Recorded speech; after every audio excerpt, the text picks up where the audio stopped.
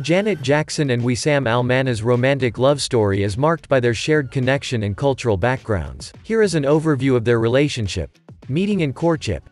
Janet Jackson, an iconic American singer, and Wissam Al Mana, a Qatari businessman, reportedly met in 2010 at a hotel opening in Dubai. They quickly formed a connection and began dating. Private wedding. The couple kept their relationship largely private, and in 2012, they surprised the world by announcing their marriage. They tied the knot in a private ceremony, which took place in front of a select group of family and friends. Parenthood and family life. In 2017, Janet Jackson and Wissam Al Mana welcomed their son, Wissam Al Mana, into the world. The couple embraced their roles as parents and were often seen enjoying family outings and sharing tender moments with their son. Support and cultural understanding. Janet Jackson and Wissam Al Mana's relationship was characterized by their support for each other's endeavors. Please kindly subscribe to the Iconic Faces.